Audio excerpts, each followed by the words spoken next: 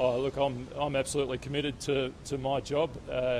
It's my employment and tenure is a matter for the Board of Cricket Australia, but I'm not resigning. And in fact, what's happened over the last few days has only strengthened my resolve to ensure that Australian cricket and the Australian cricket team gets back on track and gets back in a place where it has not only the full respect but the pride of the Australian community.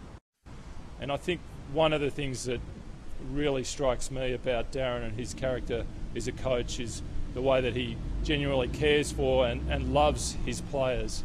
And I have huge regard and respect for the way he's gone about his job over the time that he's been coach of the Australian men's team.